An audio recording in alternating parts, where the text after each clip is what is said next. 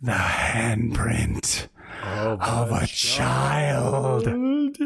Oh, I know it's late, but we probably should talk about this story before it's been 2 weeks and we don't remember.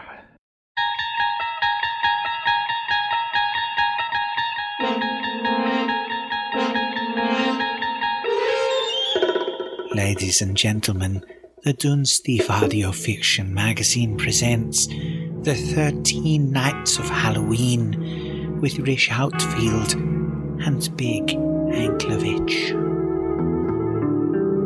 Hi everybody, Big Anklovich. And Rish Outfield. It is the promised post-story conversation from The Bend by Rish Outfield. Well, okay, let me speak first. You, the listener, and maybe you, Big Anklovich, have no idea how brave I was to share this story. I'm surprised. Because I was afraid that it would be absolute crap. And I had no idea that it was as long as it is. Unnecessarily long. But it was so tempting to just say, well, I'll sit down and I'll do one draft and I'll fix it, so that it's in shareable condition. I'm surprised how well you took my ribbing as we read the story, because I ribbed here and there, and those are all cut out, but maybe there's some outtakes that followed that story. I don't know, because I haven't seen the final version yet, but I know that at the very least, you've got, 20, 30 years in between this story and now, so... 30 years? Am I 60 or what? I don't know how... I guess it's only 20. Now that we're past the O's... and into the tens, going on teens, I just automatically assume this decade is over and count it as 10. So yeah, it's actually 22, something like that, years between you and the writing of this story. So I suppose that's probably why you're able to shed them like water off your back. I would be deluded to think that this is excellent, that this is good writing, that whatever it was. I mean, the problems with the story are so obvious to me that it almost feels like a different person wrote it. Right. Well, and I'm distant from it. And it's almost like, well, I recognize the problems, so I'm clearly better now. Basically, a different person did write this. I mean, you have more time between now and when you wrote this story than you had in your entire life. When I wrote this. When you wrote the story. That's something. I think I would feel the same way. I mean, it's not you anymore. This is something you wrote a long time ago, so it's easier to just look at it and be like, wow, this could be better. It's interesting. I wish I could go back and take the knowledge that I've gained in the last 20 years with me and start from there. I don't know. I mean, I'm still closer to it than you are, obviously, because I wrote it and I remember why I wrote it, and I still see some good things in there. Yeah. And there was one line that I really, really liked, and it wasn't the field after field after field after field, although I could see what I was trying to do there too. I love the one line in there where you're just like, I don't remember it being this boring when we drove out. It's like, I don't know. It's just something funny. I was going to make a comment about, and the story, I didn't realize it was this boring when I wrote it. If you recycle or whatever all your cells every 7 years, like the old wives' tale is, then it's 2 people away from me. At least, 3 people away from me. And so there is some distance. But at the same time, I was trying so hard. I can see, and you know me, you know the things that I'm afraid of. And you've probably heard the stories of some of these things. But we used to drive to Las Vegas a lot when I was a kid.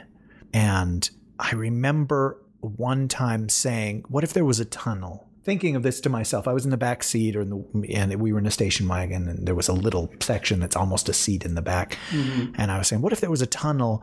And as the family was driving through the tunnel, I could see a green-faced ghost flying alongside the car, the station wagon with us at the same time. Mm-hmm. But when we reached the other end of the tunnel, it was gone. It could only haunt that stretch. I was like, oh my gosh, how scary would that be, kind of thing. And that's where I got most of my story ideas, is how scary would that be, or how cool would that be, kind of thing. And I had forgotten, but that's in there, the green face or whatever. That's got to be flying next to the car. Part of where that came from. And then also my fear of looking in a rearview mirror and seeing somebody there. That's there. And then also that experience I told you about in that very first episode where we drove around this bend out in the countryside where all the farms are, and it's just pitch black. There are no houses or anything like that. And there's field after field after field after field after field after field after field. And that's right. Ankh Oatfield will be performing at the Des Moines Field Festival. Field Festival this upcoming Saturday and Sunday if one of the real bands cancels. And I told you about that we stopped the car to pee, I think, out in the nowhere, and the wind started to blow and the reeds or the long grass or whatever started to sway back and forth, and it looked to me like something was moving toward us through the grass, but something we couldn't see. And that was really freaky to me. And so it was like, I got to get back in the car. We both ran in the car like teenage girls. We got ourselves all excited in a frenzy. What do you call that? Something ourselves into a frenzy. We whipped. Did we whip into a frenzy? That's generally how you describe a frenzy. I think after Will Smith's daughter ruined that word for everybody, you can't use that word. But yeah, we whipped ourselves into a frenzy. So it was like, let's get the hell out of here. And, as fast as we could, driving and, just tearing around this bend. And there was a cow in the road. And yeah, we shrieked and slammed on the brakes or whatever because we were already in a heightened sense of our imagination or freak out or whatever, and then something being in the road. Anyhow, it's a story that we used to always tell because it had a punchline. You know what I mean? It was a cow. The fact that it was a cow instead of a dead screaming woman, like I always tell people, in a white dress. What's the weird thing is, I told you that in that episode, the Crashing Stolen Cars or whatever it's called, I still see her in my mind, in my memories. That there was a woman in a white dress standing in the road, even though there never was. My imagination burned that image into my... Kind of a white spotted dress with some black spots on it. She had a bell around her neck.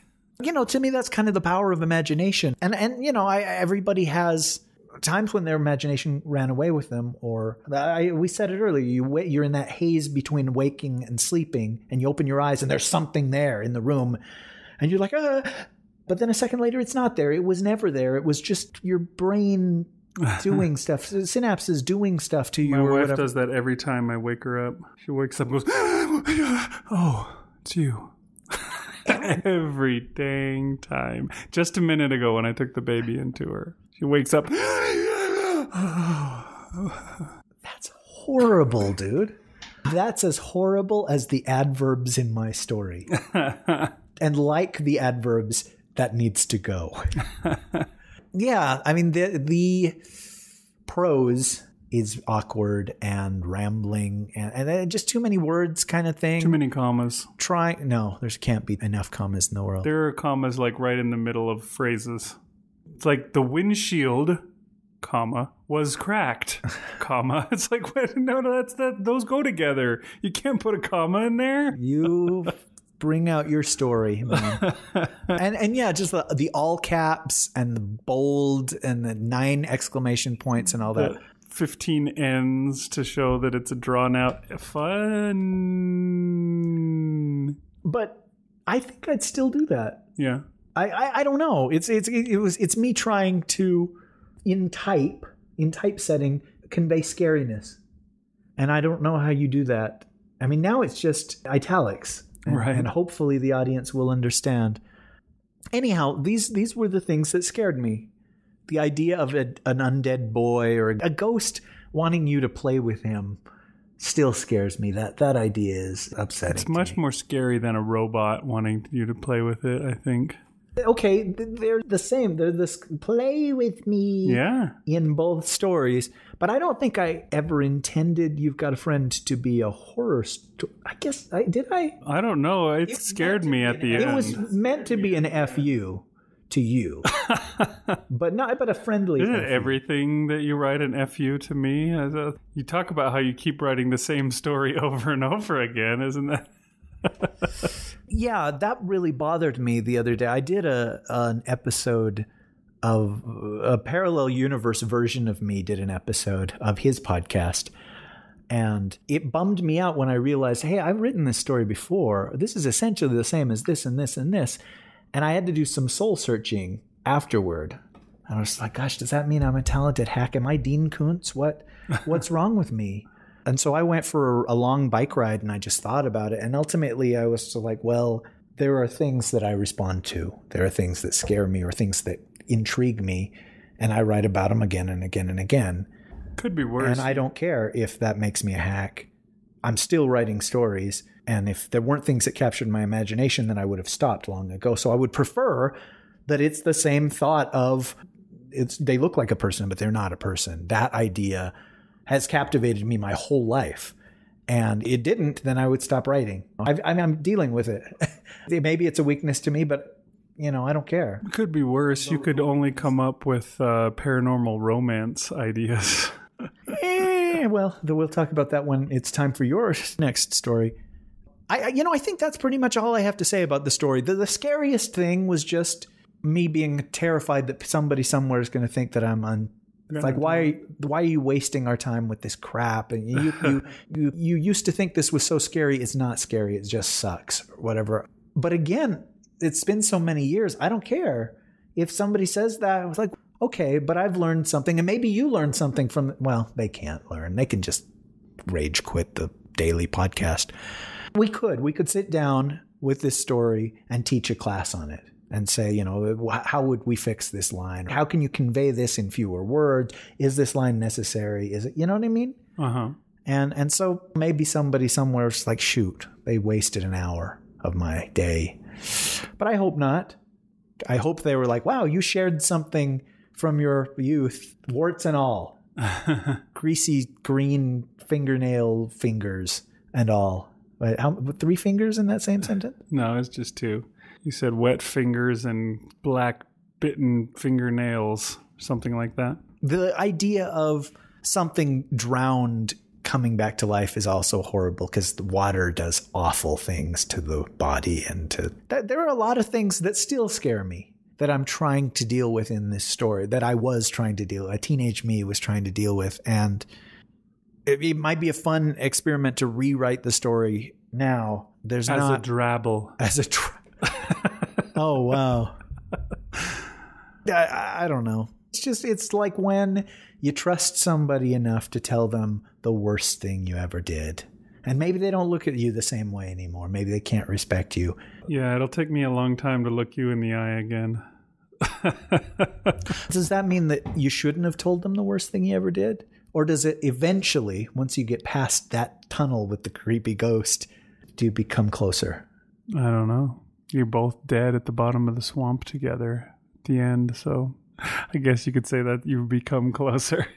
No, one last thing. The funny thing, though, when I wrote this, it was in the time period when I was really writing and saying, that's what I want to do. And I mean, there was a joy, a creation of something like that. Uh-huh. So I wrote a lot of stories when I was in this age. And I think this was probably one of my 2 or 3 favorite stories, things that I was proudest of. So can you imagine me sharing one of the stories that even as a 16-year-old or whatever, I was just like, oh, this story is awful. Was there very many of those? See, when I was a 16-year-old, I thought everything that flowed off my pencil was gold. Oh, okay. I was just like, oh, this is so rad. This story is awesome. And I wanted to share it with everyone because I thought I was so rad. I remember trying to read a story that I wrote to my girlfriend one night and getting to the end of it and realizing that she'd fallen asleep like halfway through the story, like 15 minutes before. And I was just like, well, I guess I'll just go home now. See you later. In a way, I guess I did. Because, see, I was also thinking that I would be an artist. And I was drawing a lot in this period. When you're a kid, there's so much free time that you can say, I'm going to try painting, or I'm going to try sculpture, or I'm going to try any number of things to see what you're good at. And I was clearly not a great artist. I could see this is what I'm wanting it to look like, but it doesn't quite look like that. I was the same way. But with writing, because you're creating an image with words, I felt like I was much better at that. And you know, of course, the proof is in the pudding. But there's something magical about telling a story that you have to be a really good artist to tell a story through pictures. It's true. What I mean? And through words, all of us use many, many words every single day. And we all tell stories every single day. Oh, you won't believe what happened to me at school today, you know? Mm-hmm. Oh, what I'd like to do to your girlfriend. You know, these are stories in a way. And that, so we have practice and practice and practice and practice. And I've told you that from a child, you know, 8 years old or whatever, I would read stories or tell stories, make them up as I went along into the tape recorder or whatever. And so maybe I had a lot more practice at that, even by this. You were an early adopter in the whole podcast field. I guess so. And that's something that we talk about all the time is today kids have YouTube or they have blogs, you know, any number of ways of getting their stuff out there so that other people can see it. And as a kid, if I had grown up in the YouTube era or whatever, I would have had a channel and just sat in front of a microphone and made up stories and shared them with other people. Because before you reach a certain age, if you've been raised right, you think you can do anything. You think your stories are great. You think your art is great. You think your funny voice is hilarious or whatever. You know, it's before life stops you and smacks you and says, no, you're not that good. And there's somebody always going to be better than you in everything. And so, yeah, it would have been fun to share these stories. Now, I don't know what I would have done had I put the bend out in the YouTube era. Your blog. And had some troll get on there and say, you know, you sound like a 4-year-old or whatever, you know. He uses more adverbs than J.K. Rowling, you idiot. You jag off.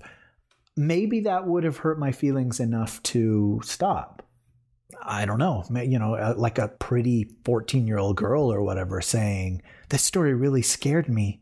It's like, you know, it made the hairs on the back of my neck stand up. I don't want to sleep alone tonight. And it's like, oh my gosh, this girl, you know what I mean? You know what that would have done? I need her email address. I got to tell her where she can sleep with me. That would have meant a lot to me as a kid. And I did share this with my friend Dennis, who was the other guy that, you know, went around the bend with me. And he thought it was really scary because he had shared that experience. And I'm sure I shared it with other people, but I don't remember them being scared. But he was like, you captured how it felt that night. And you know, if it had been 10 times worse. And we would talk about the things that scared us and helped us not be scared about them anymore. And the one other thing is I used to be so afraid that I would look out the window and there'd be a face looking in at me. Maybe it's the same as the rearview mirror or whatever, but you know, that was something that scared the pee out of me from childhood to old agehood. I'm still afraid of that. The thought of that is really scary. And so all of those things happen in this story.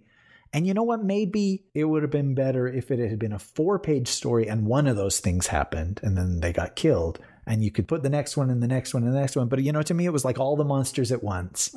And I was mortified while you were reading it because I was like, oh, this is such crap.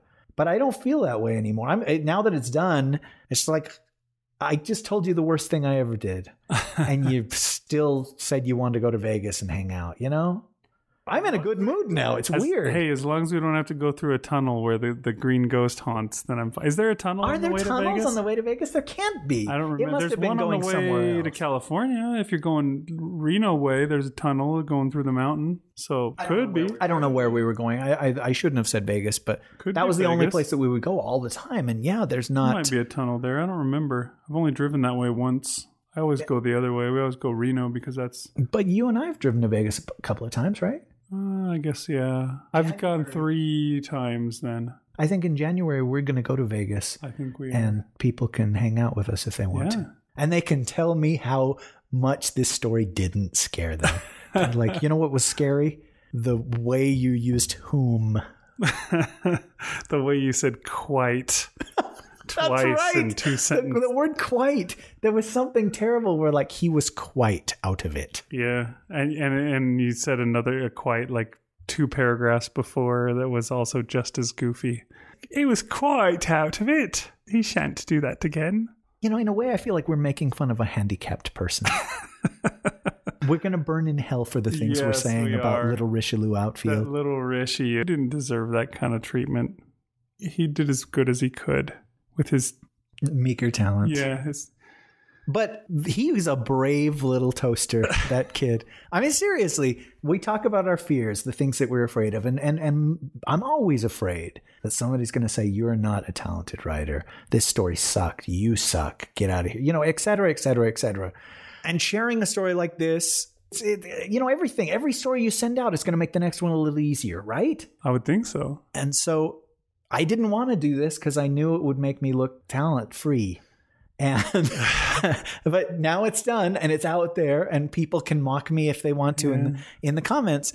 Maybe someday I should dig out my old Spider-Woman story. I've got it downstairs. I'm pretty sure I could find it in the space of a few minutes. It was printed on a dot matrix printer and it's in a binder.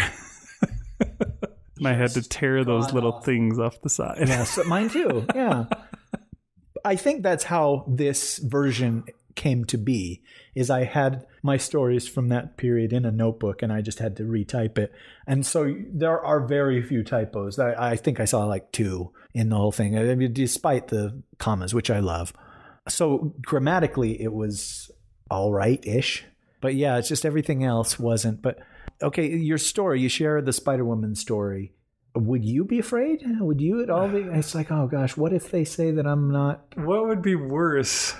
Because basically I rewrote the Spider-Woman story. We used it as a incentive episode. It was something out there. Yes. And what would be worse is if people heard that and goes, that one was about as good as the one that you just did last time. So they're saying you've learned nothing. Yeah, if they're saying that there wasn't much improvement between then and now, that would be the worst. If they're like, wait, you wrote this 20 years ago? And it's just about even with the one that you wrote last year? Ooh, bye. That would be the worst. If you listen to it and you're like, yeah, that was a long time ago and you really sucked back then. It's okay. You've gotten better. That's fine. See, the good thing is you haven't rewritten this, so we don't have anything to compare it to. This is the rewritten version, I'm sure. All of those many, many, many words had to have come from somewhere. Not that really matters. No, I guess it doesn't. Well, this has been hard to get 13 in a row, but hopefully somebody out there like Gallagher Larby or somebody who has been kind to us feels like, well, it was all for him. It was worth it, the extra effort. Yeah, I hope so. And we'll keep doing our best to please those folks. So that was our Wunderbar episode with Rish's ancient story, dug up from the grave where it has lied undead for all these years and allowed now to roam about, moaning and groaning. Thanks for listening, folks. Hope you had a good laugh at least. And we'll see you again next time. Play with me. Play with me.